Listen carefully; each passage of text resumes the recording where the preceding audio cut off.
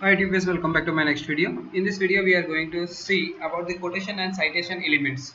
Okay, so quotation is nothing but we have short quotations and block quotes. So let's check, and let me remove this p tag from here. Not pre this p tag, I will remove this p tags from here, and let us start doing some block quotes. Okay, so here you go with the block quote. Block quote here, loripsum. Here you go. So if you see this block code here carefully, then you can able to see that it has started with some space. Okay, like it's a quotation kind of thing. Okay, so that's all of that's about the block code quotation which we use in our HTML part. Okay, please leave the suggestions below that I am going far too fast or I am going too slow, or do you know the elements earlier. Please share your feelings in your comment box. Okay, so let's start.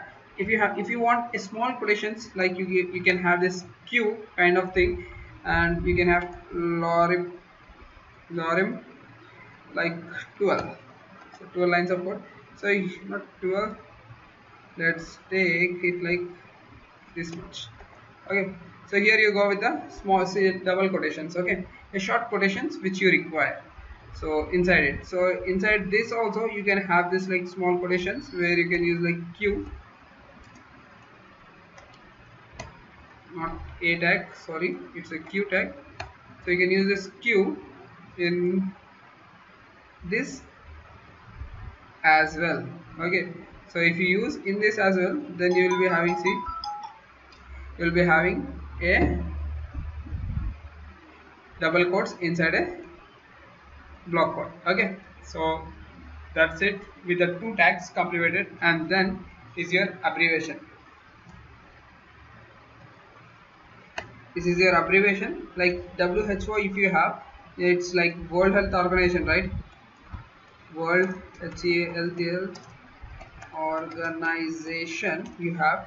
So here you go with the World Health Organization, WHO.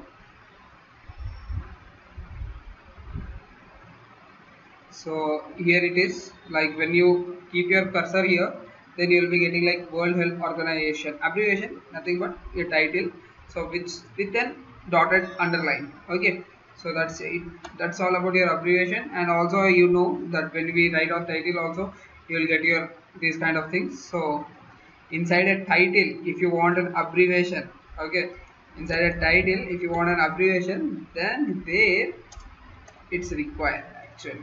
Okay, here you go, see, then there it's required. That's the reason we write your abbreviations here, and then you can start writing your text as usual. Okay, you can write your text as usual here.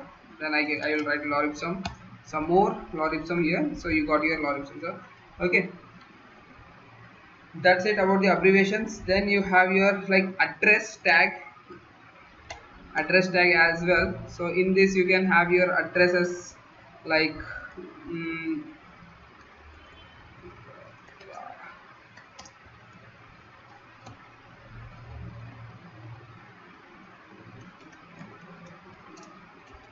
Howrah Junction, Kolkata, 7,54,309.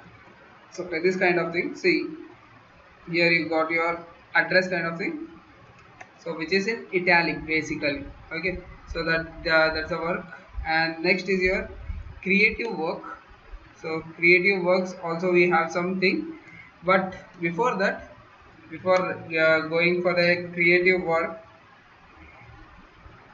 we will check the bidirectional override, and let us check what is this bidirectional override and all. Okay, so VDO is the video is the tag, and here you need to give the direction.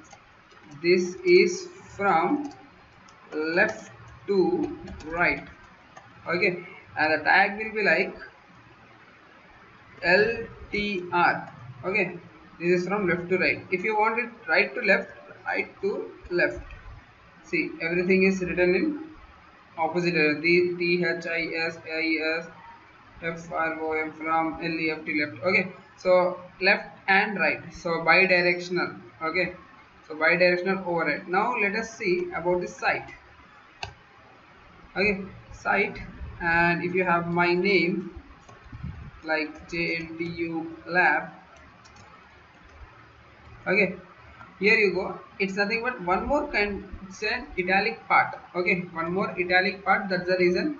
Address, creative title, your italic I tags. Previous video I have shown you about the italic tag, right? Here you got your italic, emphasis text.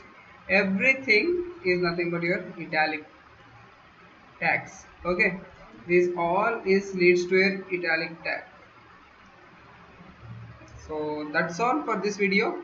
Hope you have understood this video, and if you have any doubts apart in this, then you can feel free to comment below, and if you like this video, please like it and share with your friends. Thank you for watching.